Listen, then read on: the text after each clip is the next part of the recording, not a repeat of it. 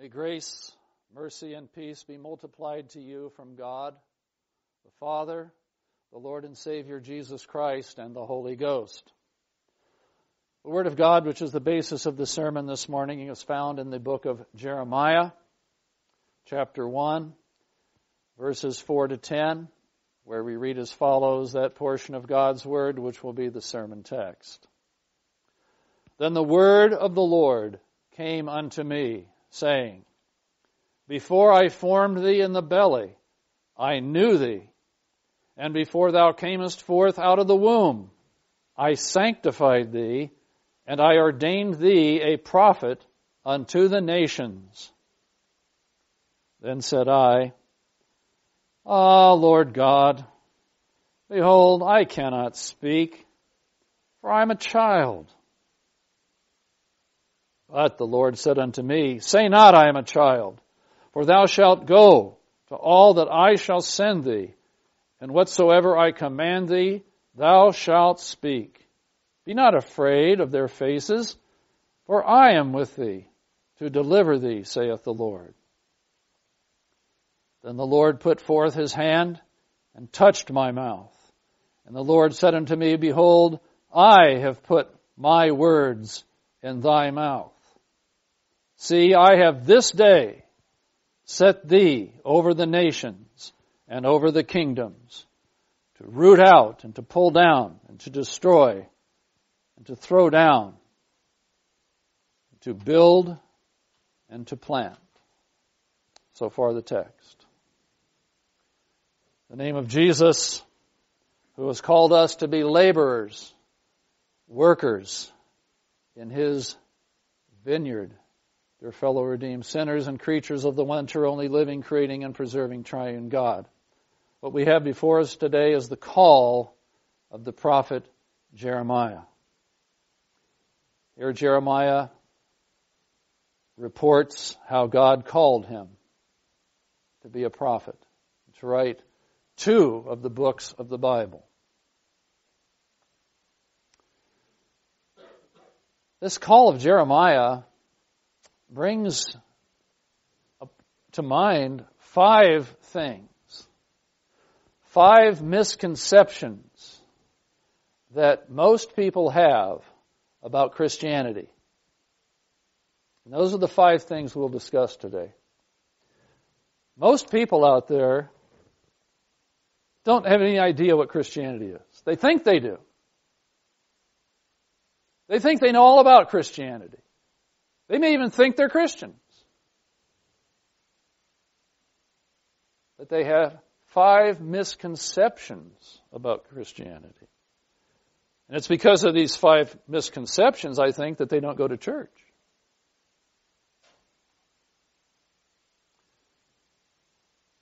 First misconception,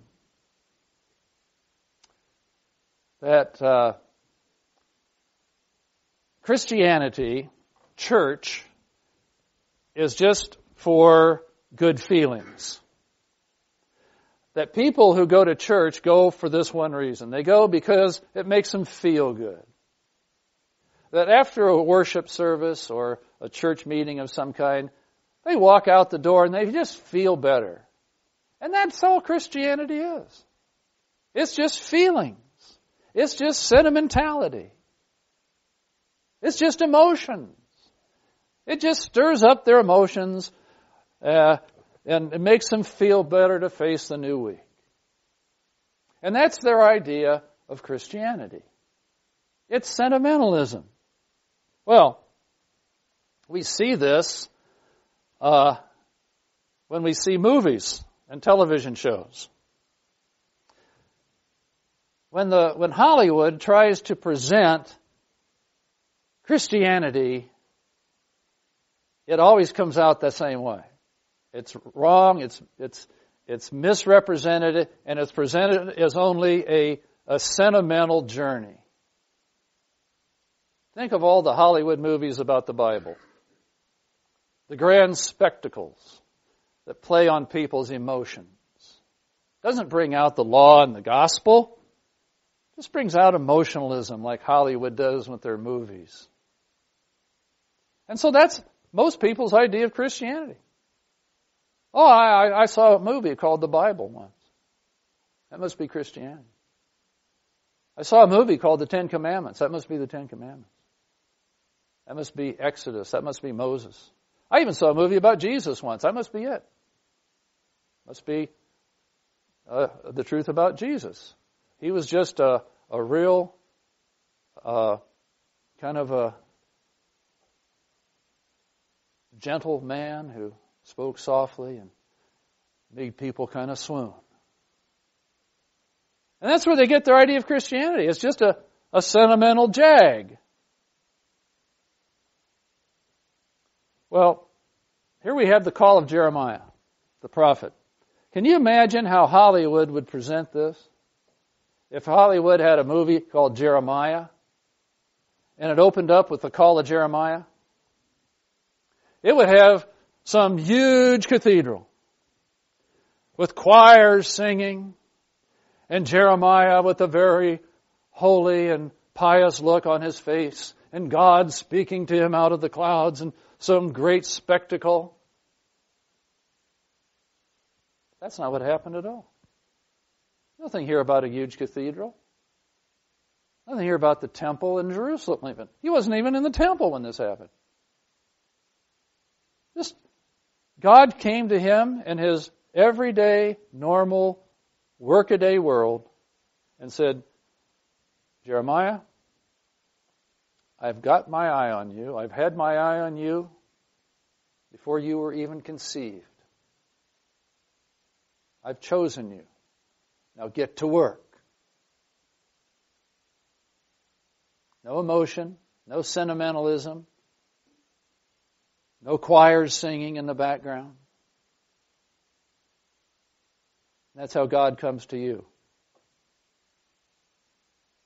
That's how God comes to every Christian. It's not a sentimental jag. It's in your workaday, everyday, humdrum world. Every day, He comes to you with His Word, with His baptism, with His Lord's Supper, with the Holy Ghost, working secretly and silently in your soul. That's Christianity. Now, there's nothing wrong with emotions. There's nothing wrong with sentimentalism. But they have their place. If they take the place of action, that's not their place. If anything, God stirs up emotions in us to stir us to action, to make us do. As He called Jeremiah, I've got work for you to do. Now go do the work. Do the actions. That's Christianity. It rules your life, not just your emotions. It rules the decisions that you make every day, how you spend your time.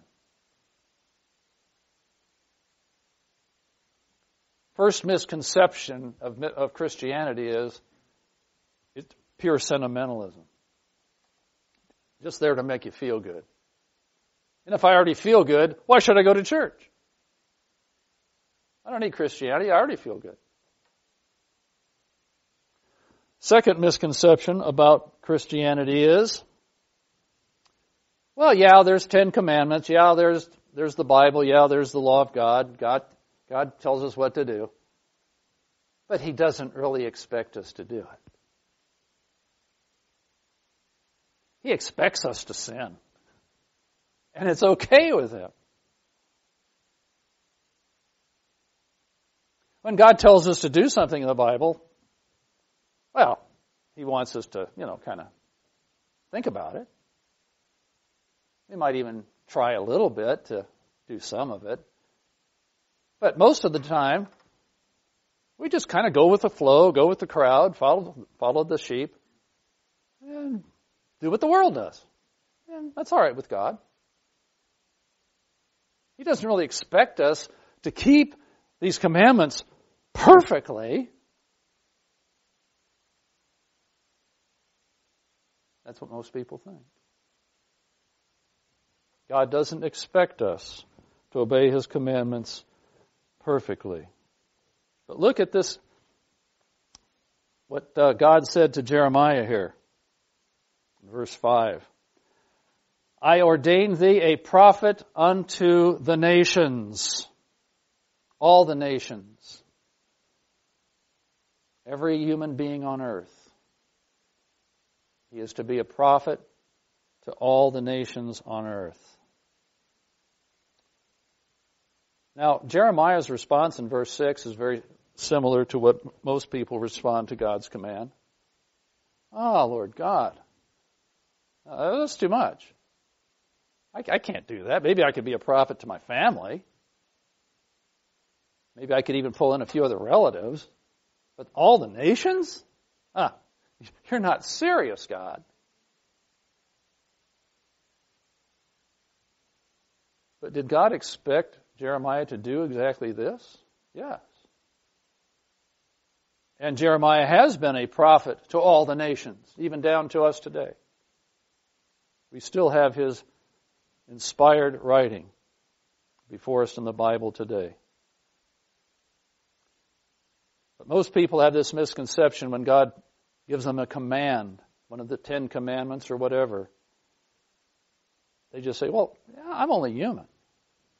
I'm only human, God. That's too idealistic to think I could just do everything you command me to do, God. Come on. In my ministry, over the many years since I took my first call at the age of 25, yes, I've heard, not directly necessarily, but indirectly from members of my congregations, this pastor's too strict.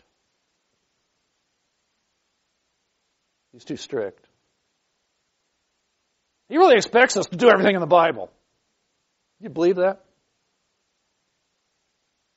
That's even in the church, let alone people outside the church. They have this misconception God doesn't expect us to do everything that He commands us to do.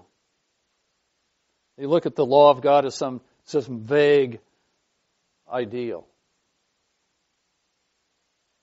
But Jesus said, be ye doers of the word, not hearers only, deceiving your own selves. Blessed is he that heareth the word of God and doeth it.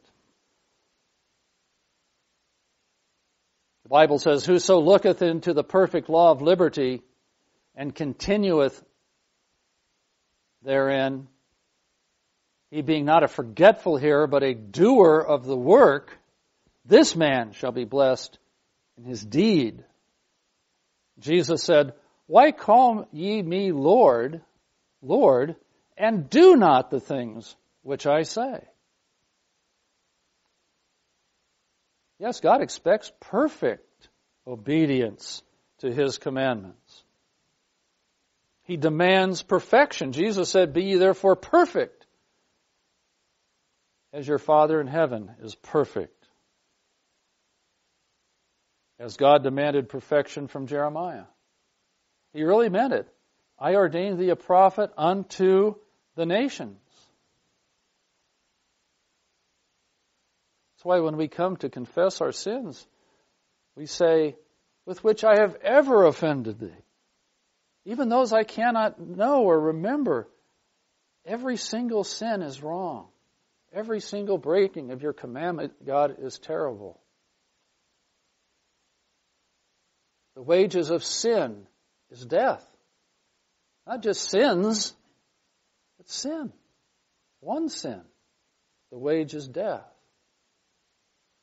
The Bible says, whosoever shall keep the law in all points, and yet offend once, he is guilty of all. When Adam and Eve were in the Garden of Eden, and God gave them the command, you shall not eat of this tree. He said, the day you eat of it, you shall die. Not the 5th time you eat of it, you shall die. Or I kind of expect you to eat of it every now and then. He didn't even allow once for them to eat of the forbidden fruit. Most people think, no, I don't have to keep the commandments of God perfectly. I don't even have to keep them very well. All I have to do is keep them better than other people around me. As long as I'm better than the other people around me, that's all God expects. And so they compare themselves by looking at society, comparing themselves to other people. That's no way to confess your sin. We cannot see our sin by looking at society. Let me tell you something. China, they forbid Christian missionaries. But there are underground missionaries in China, Christians. And what these underground missionaries report is that the hardest thing they run into with the Chinese is that the Chinese look at America and Western Europe and they say, well, that's where Christianity came from, but look at their societies. They're sick. They're sick with adultery. They're sick with homosexuality. They're sick with drugs. They're sick with crime. And they say, why would we want to be part of a religion that came out of that?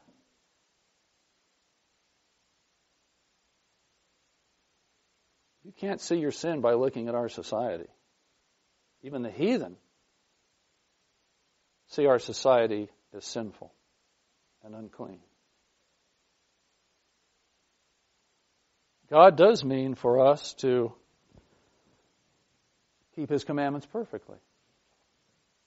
Every single one. Just like He expected Jeremiah to be a prophet to all the nations. First misconception that people have about Christianity is just a sentimentalism thing. Second is, God doesn't really expect us to keep His commandments. And therefore, we're still good people. We don't need the church.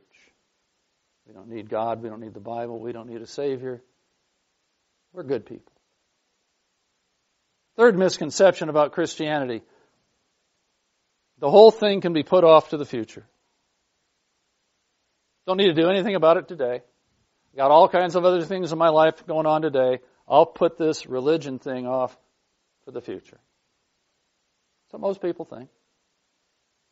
Well, let's look at the call of Jeremiah.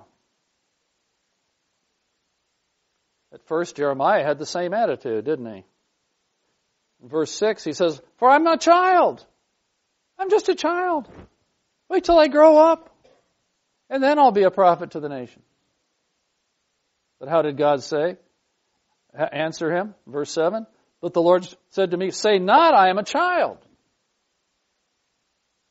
I want you to go out and start right now.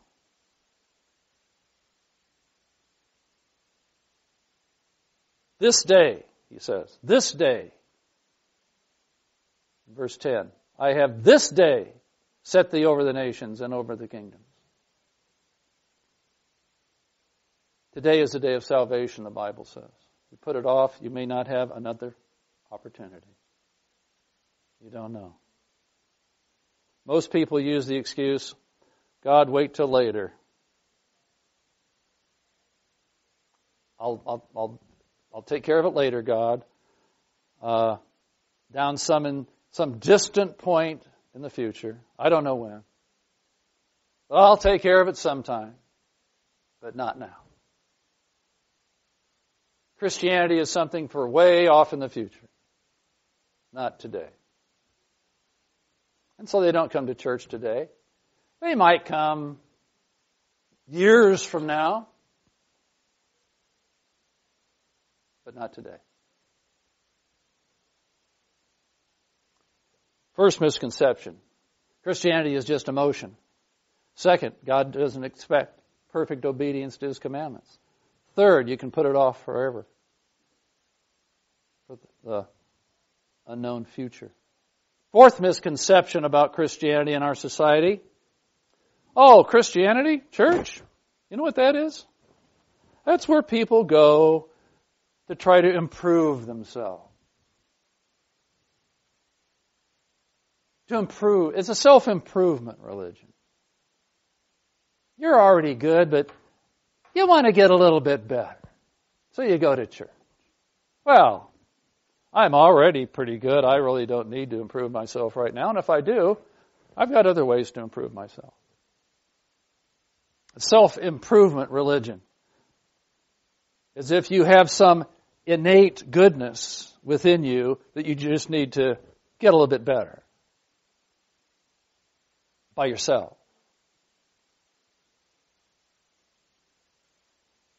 That's what they think Christianity is. Well, Jeremiah kind of had that misconception at first, didn't he? He said, in verse 6, "Ah, Lord God, behold, I cannot speak. I don't have any ability. I need to get better." Well, the fact is, Jeremiah couldn't speak by himself. He couldn't speak the word of God by himself. He couldn't be a prophet to the nations by himself. God wasn't expecting him to improve himself and do it all himself. Christianity is not a self-improvement religion. We cannot do anything, Jesus said. Without me, you can do nothing. You can't improve yourself without me. I'm the vine, you're the branches. You cut yourself off from me, you die, and you're burned in the fire.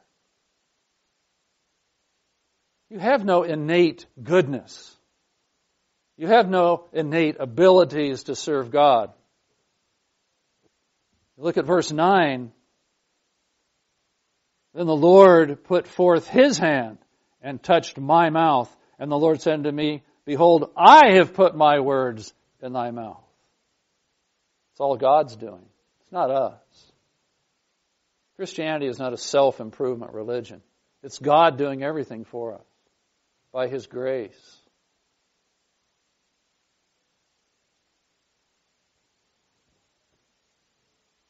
God does not require any ability in you. We have the hymn, Just as I am, I come.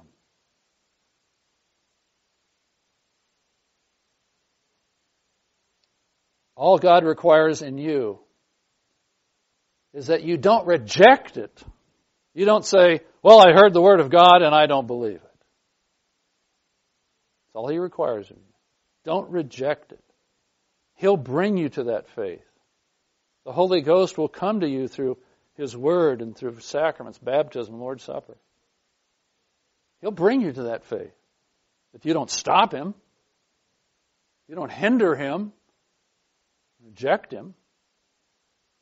Outside of that, He does it all. He comes to you through His Word, through His sacraments.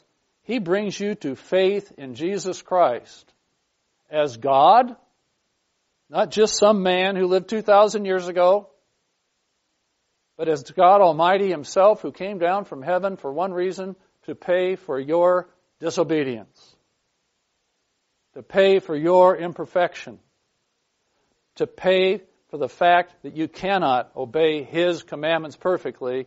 He said, I will go down, I will live a perfect life as a man, I will obey all the commandments perfectly, and then I will give my perfect life unto death and hell. I will collect the wages of their sin for them. Don't reject that. Don't push that away. Don't say, I don't need that. I don't believe that. Let the Holy Ghost work that belief in you. Not in yourself, but in Jesus Christ. Now, do you think, does anyone think that God would have gone to all the trouble of leaving His throne on high, coming down to this cesspool in His eyes, this dung heap, as the Bible calls it, to live among sinners, most of whom who hated Him, subject himself to that shame, to that suffering, to that punishment, to that crucifixion, all of that for nothing? Just so that you would have to suffer then too? Of course not. He did it so you would not have to suffer. He didn't waste His time. It wasn't in vain. He took all your punishment for your sins.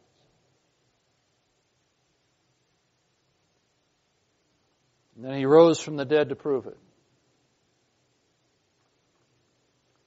Christianity is not an appeal to your better nature, because you don't have a better nature. You have a sinful nature. But when God comes to you through His Word, He changes that nature. And then He gives you just the beginnings of that image of God that Adam and Eve lost in the Garden of Eden, which will be fully restored in heaven.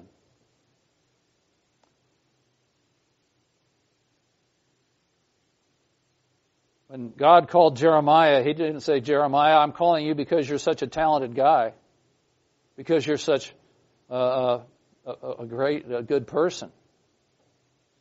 It was all, God, I will do it for you. I will do it for you. Look at verse 8. Be not afraid of their faces, for I am with thee.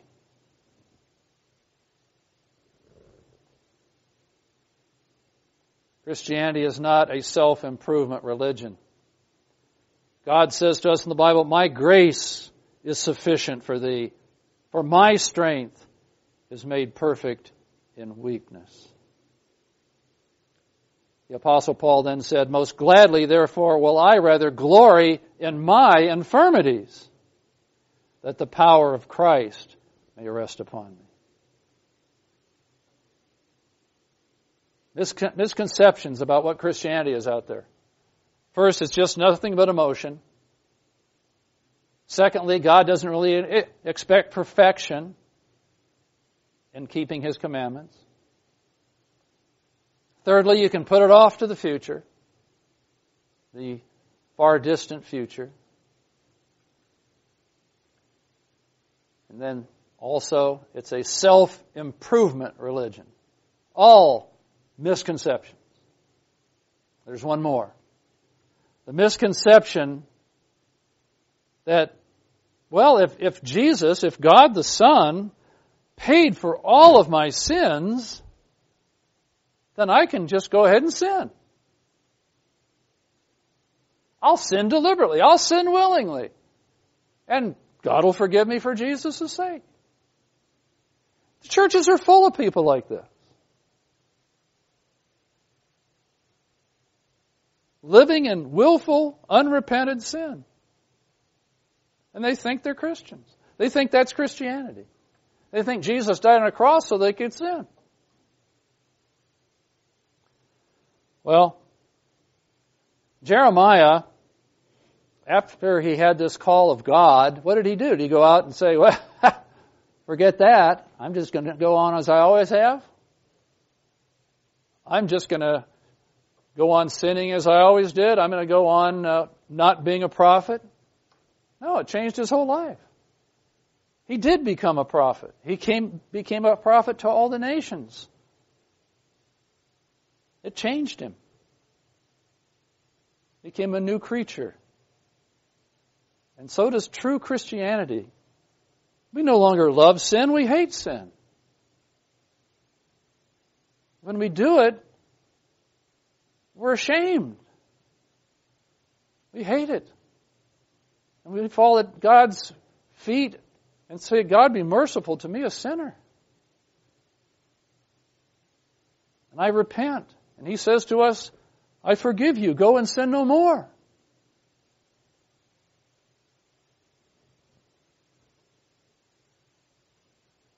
Christianity.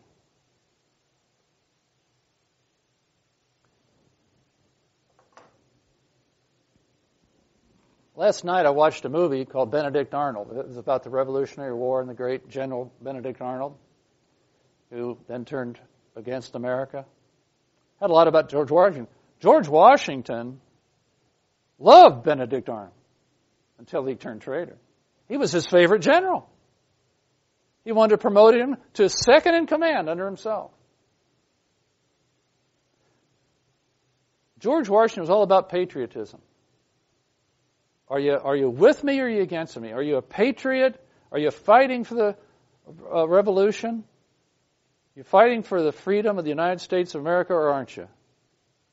Now, what if Washington had gone up into the Allegheny Mountains and found this recluse living in a little shack on the side of the mountain, and this recluse says to George Washington, "I'm a patriot.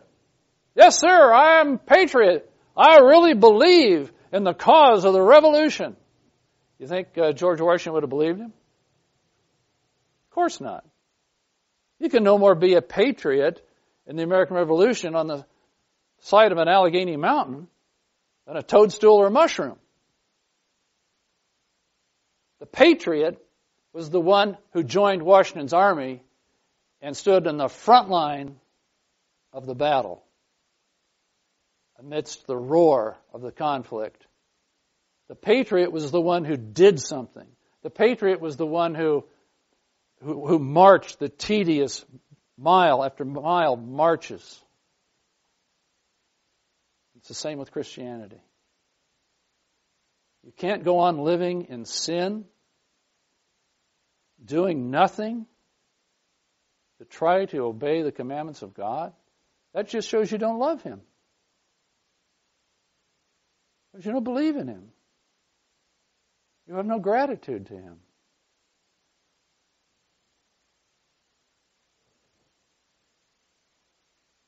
If a person says he's a Christian, I ask him, what on earth are you doing for Christ's sake?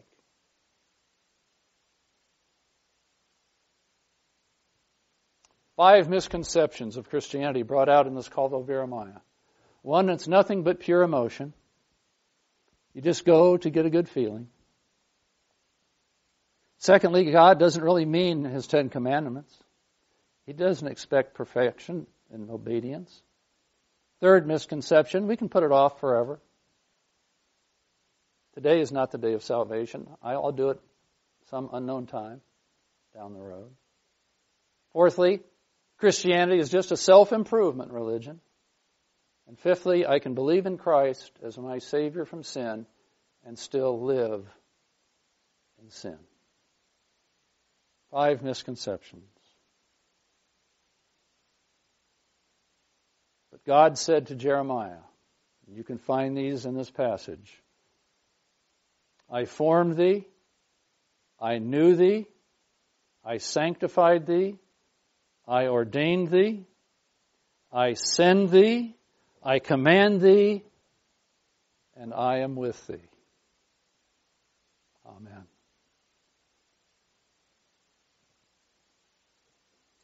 Now may the peace of God, which surpasses all of man's understanding, keep your hearts and minds through Christ Jesus.